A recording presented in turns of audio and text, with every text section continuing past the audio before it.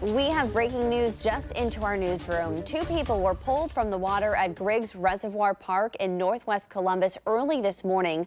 Columbus police say they got a call around 1:30 this morning. One person was taken to the hospital with critical injuries. Police say a second person's condition is described as stable. Police tell us they don't know how the two people got stuck in the water. We are working to learn more details. We'll keep you updated as we get them on air, online, and at our free 10 TV app.